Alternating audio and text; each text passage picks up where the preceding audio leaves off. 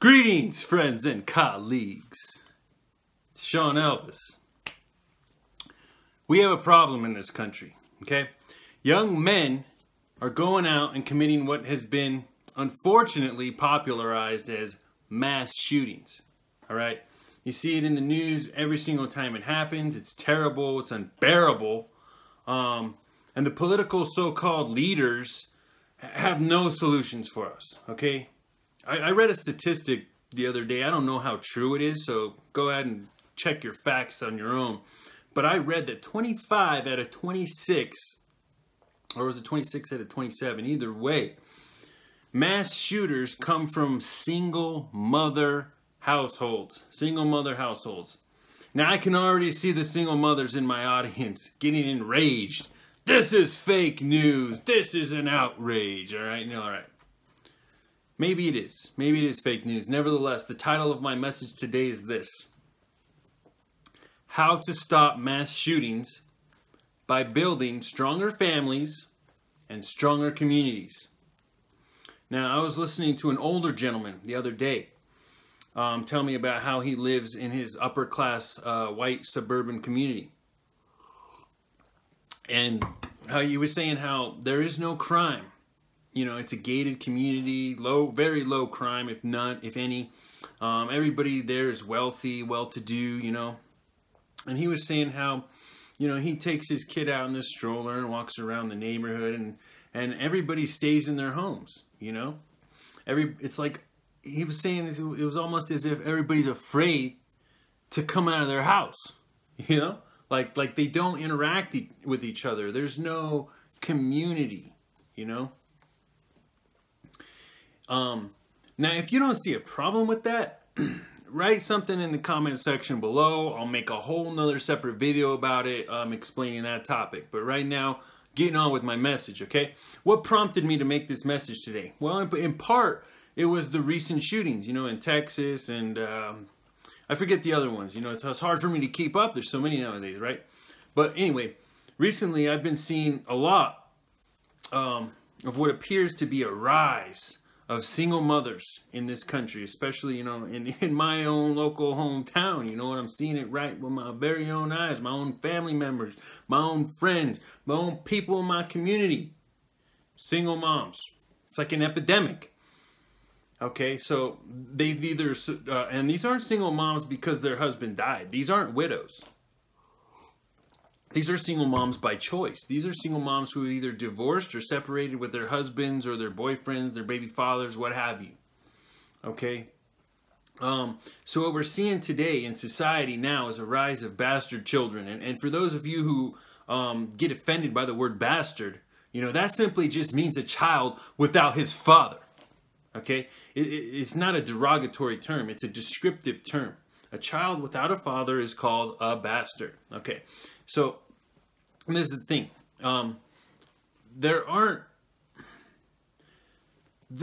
This isn't to say that there aren't legitimate cases where the father is unfit. You know, I could understand that.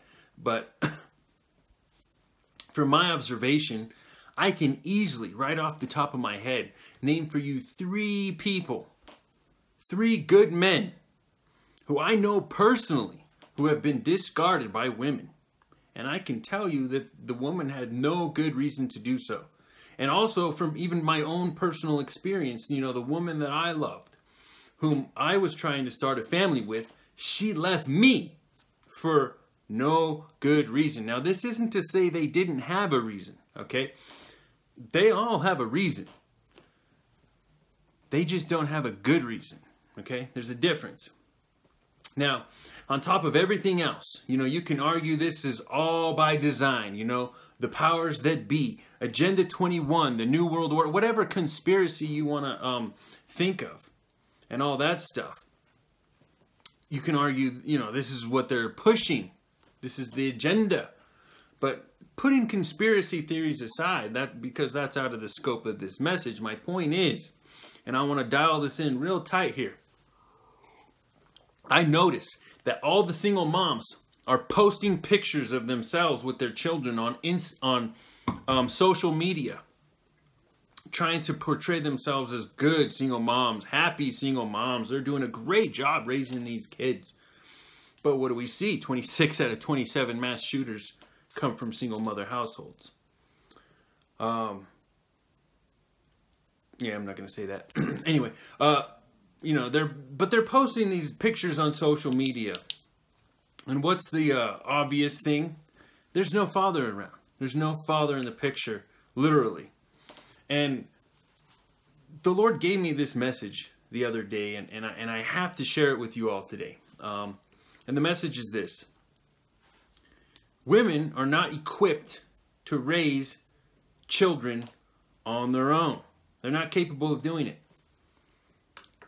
Now, the same can also be said for a man. However, with single moms, it's an absolute disaster. Single mothers are the worst. Let me explain. And I'll illustrate my point this way, because I think it drives the point home. Maybe you could understand it this way. And this is not to bash women, okay? This is not to say that there's something defective with women. That's not what I'm saying. But to illustrate my point, consider this. You will never see a military force, a strong military force of any nation, marching their women out on the front lines to do battle and expect a victory. Okay? Now, this is not to say that women cannot fight. Am I right?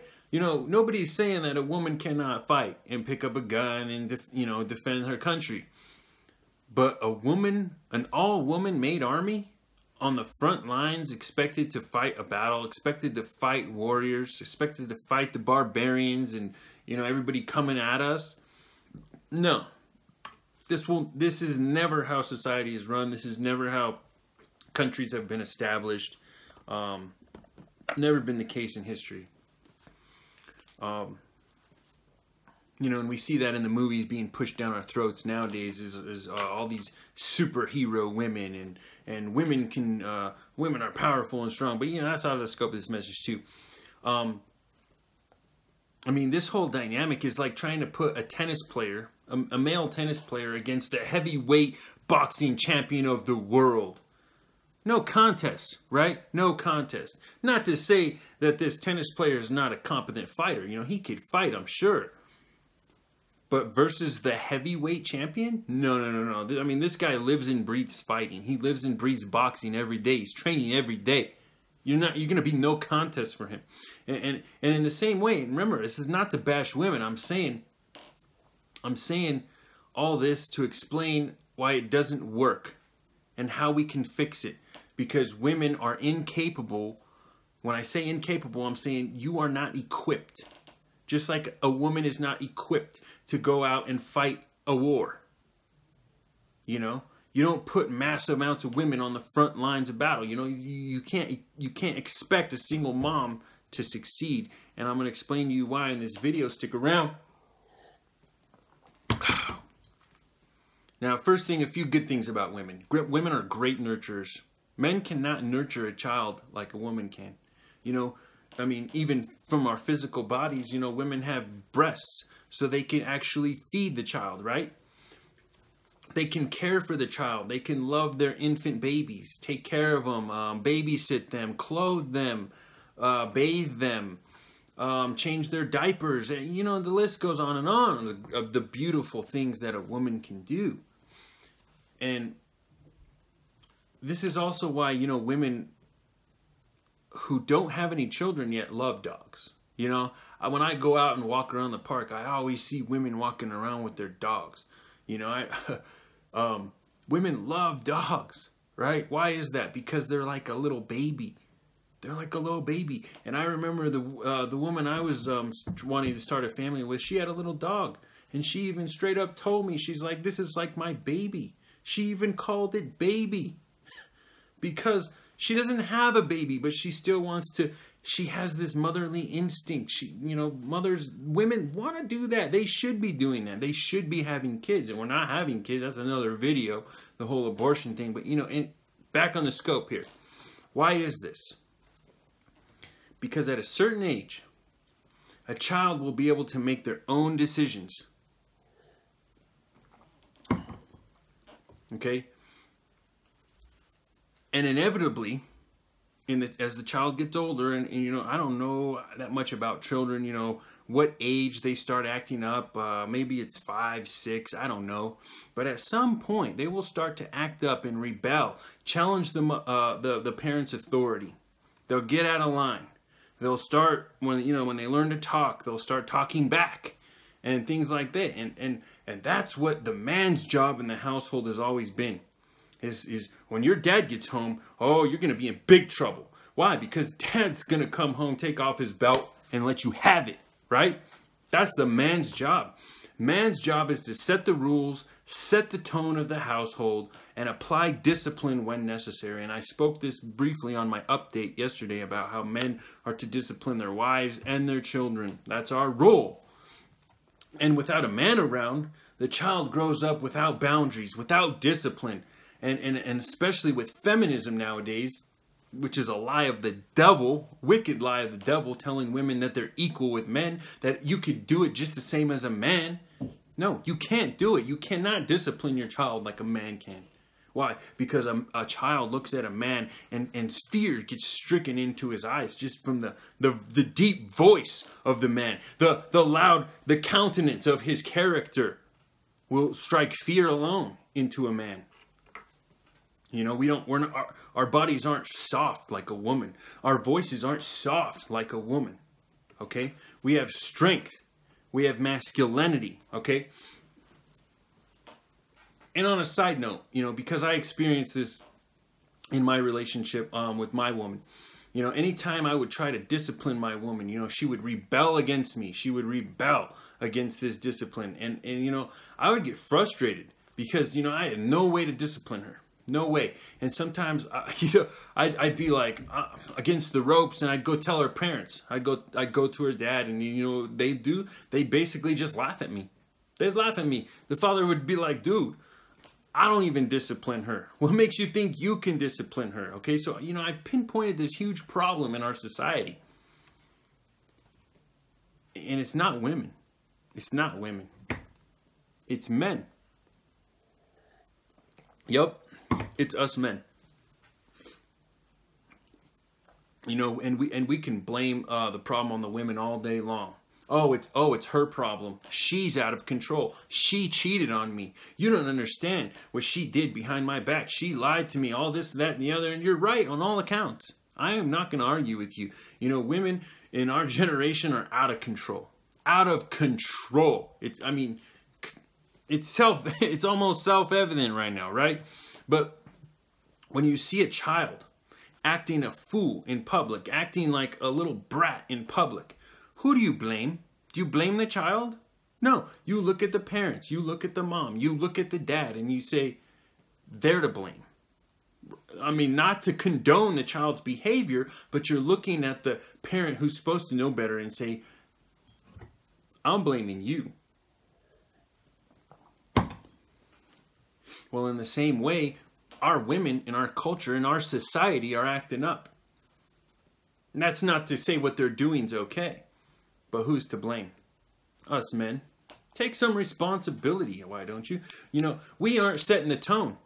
We aren't setting the rules. We aren't disciplining the women. We are sitting back and letting it happen. It's happening in the churches. It's happening in the schools. It's happening in your house, your own relationships.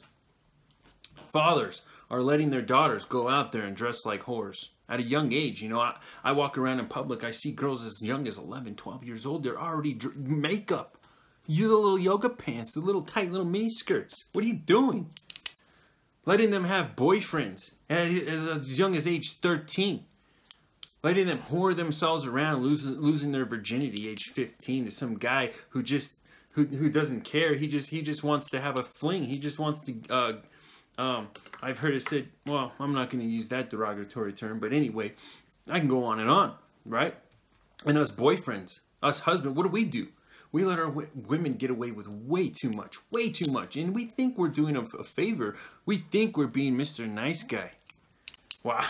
Let me tell you something. I had to learn the hard way, okay? I had to learn the hard way. And part of the reason my relationship did fall apart was because of me. You know, I'm not ashamed to take the blame. Like I said, my responsibility, right? falls on me. It's on my shoulders. I compromised my own values, okay? Because the woman, she told me things that she wanted different than what I had said and already set the pace for, right? And she said, no, I don't want to do that thing. Oh, sex before marriage is fine? Or she would say, sex before marriage is fine, Sean, even though you don't believe in that.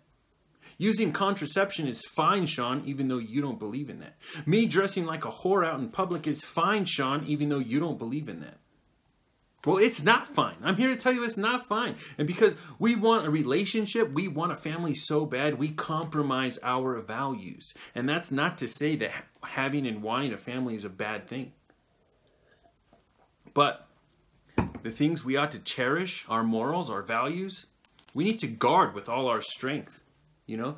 But we know that if we put our foot down, if we do not compromise, the woman's going to walk away and she'll going to go find somebody who will, right? So we're afraid, we don't want her to leave, we cave in, we compromise. But the reality is a strong man does not compromise on his values, does not compromise, never caves in. Just remember, like in the Bible, one of the first stories in the Bible, Jesus goes into the wilderness alone, and he's tempted by the devil, and the devil tempts him and says, "Hey, just bow down to me and worship me, and I'll give you all of these things in the world." And Jesus just keeps on saying, "No, I will not cave." And Jesus never caved, and he said, "I will not surrender to your terrorist threats. Satan, get behind me. Man does not live by bread alone, but by every word that proceeded at the mouth of God."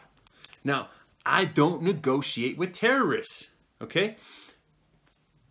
Oh, well, the woman's going to say, well, I'm not going to give you any. I'm not going to give you this, that, and the other. I'm going to break up with you. I'm going to go find another guy.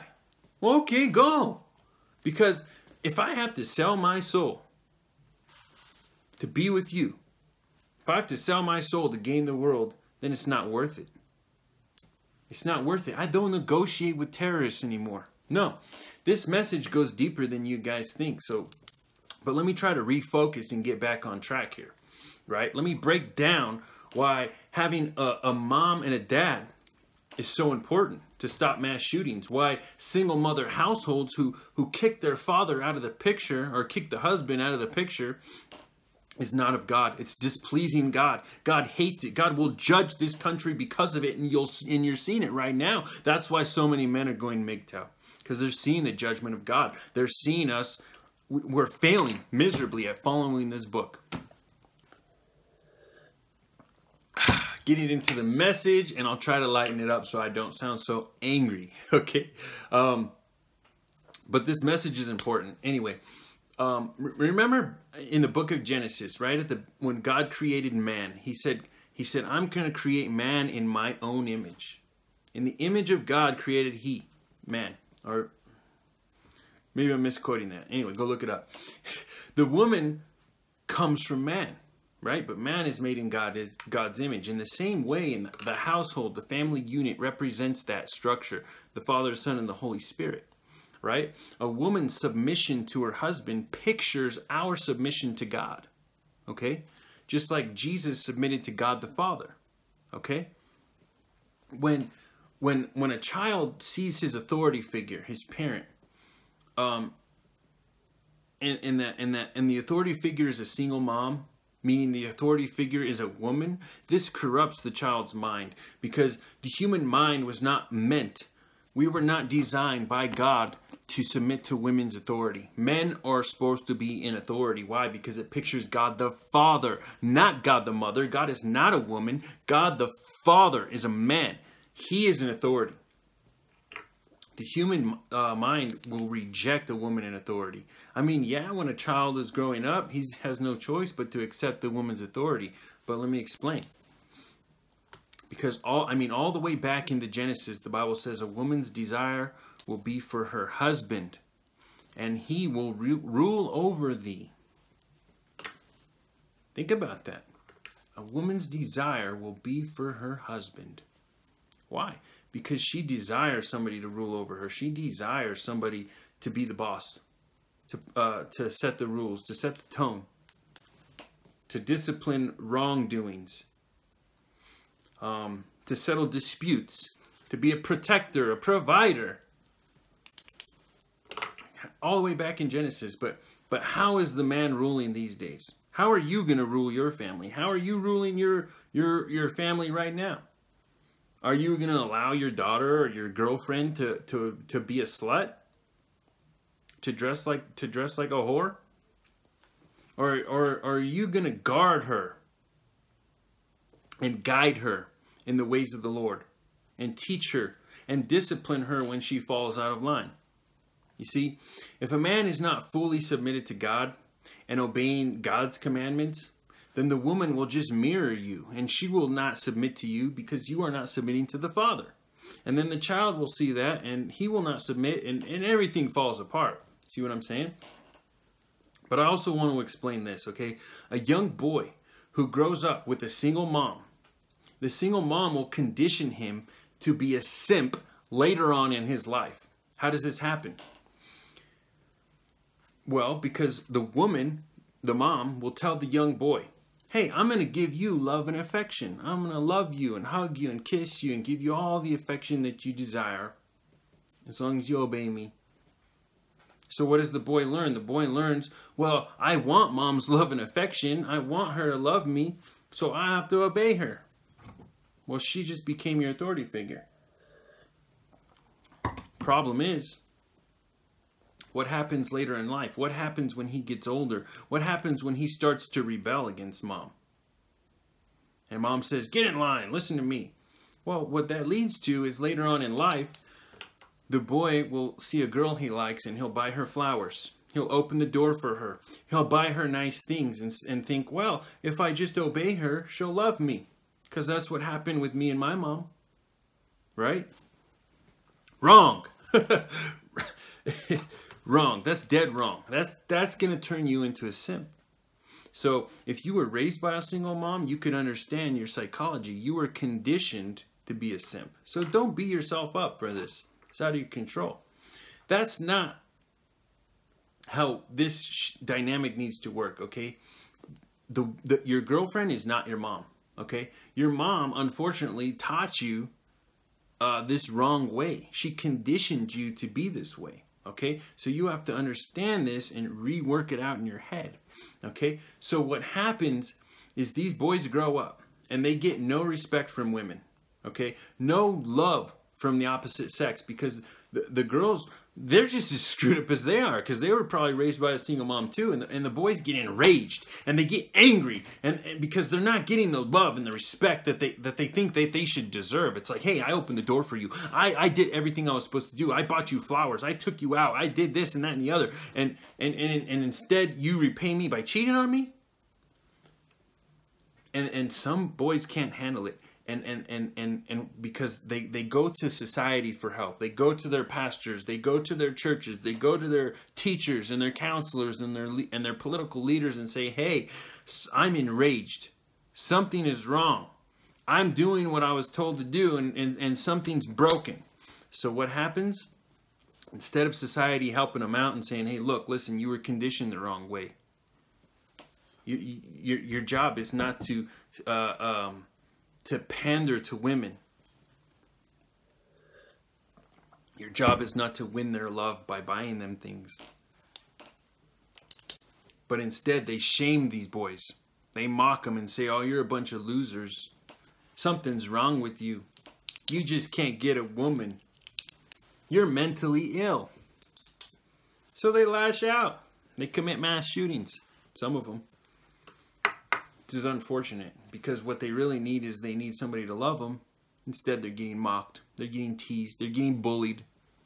They're getting made fun of by the opposite sex, getting laughed at.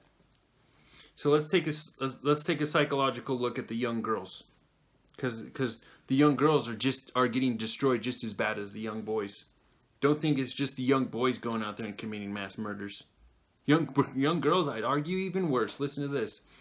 See, the woman, the mom of the single mom of the young girl, when she's a child and there's no father figure around, you know, everything's fine in the beginning, in the infant stages, the child stages, but as soon as that child starts rebelling, like every child does, something's going to shape up with that girl. The woman cannot discipline that girl like a man can. A man can't come in and say, hey, no daughter of mine's going to go out dressed like that.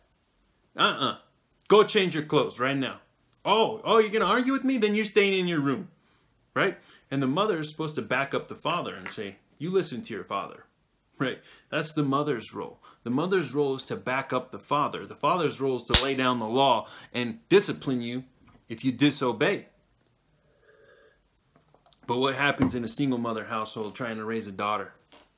The young girl grows up. She acts up like all children do. And what happens when the mom tries to discipline the girl? The girl laughs at the mom, jokes at the mom, says, I'm more prettier than you.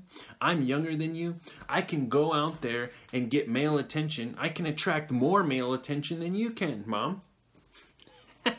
So I'm superior to you. So you have a bunch of girls out there who are puffed up in their pride and their ego. They have no authority figure. And remember, Genesis said what? Her desire is for her husband, and he will rule over her.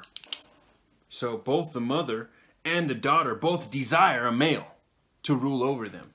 But the daughter's saying, hey, I can get a man easier than you, Mom, because I'm younger and prettier. I'm the same thing as you, but I'm a younger, prettier version of you. So I'm superior than you. So what you have is a mom and a daughter now competing with each other for male attention. Competing for that male rulership. So what ends up happening is the girl ends up resenting men. That's why they call it a girl with daddy issues. You know, daddy never loved me. Daddy was never around. So she seeks that male attention, her desire. But she does it in the wrong way because she never was disciplined to learn how to do it the right way. So she flaunts her body and her curves, and she posts her pictures on Instagram and Facebook and all this stuff, and gets the likes and all that stuff. And she flaunts it in her mom's face like, ha, see? I can get male attention way better than you, so I don't need to listen to you either.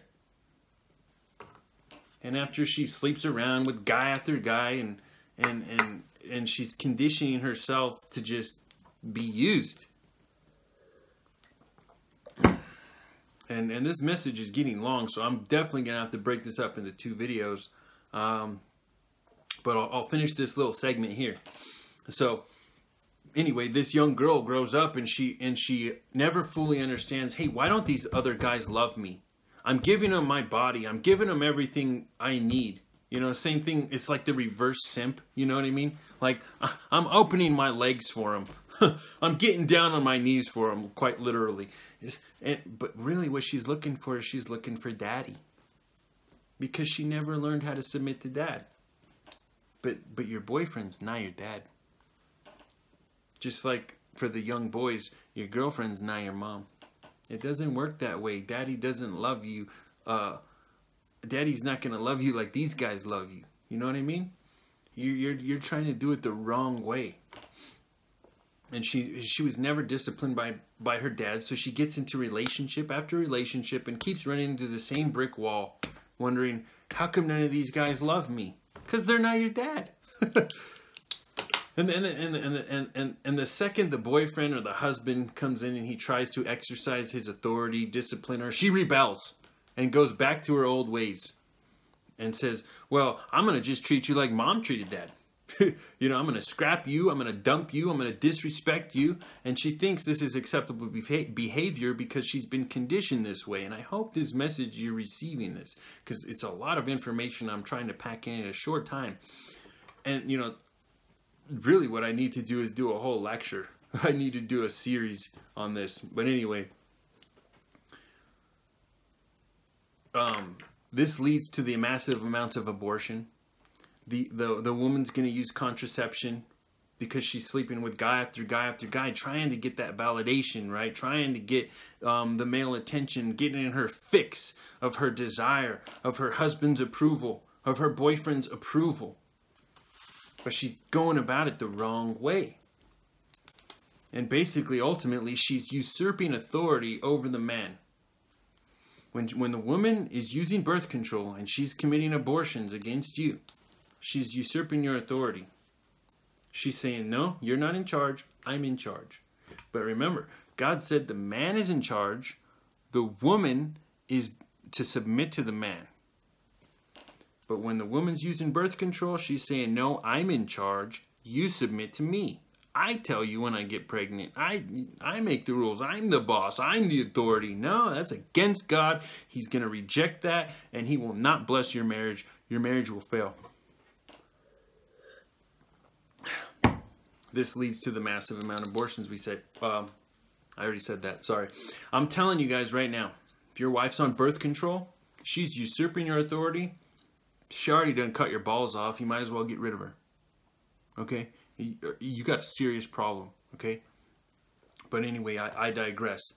I'm gonna cut the video here. I'm gonna go on to part 2 because this video is important and you're not gonna want to miss part 2. So stick around because I'm gonna wrap this message up. It's gonna be a long message, but you're gonna want to hear the rest of it. So stick around. I'll be right back.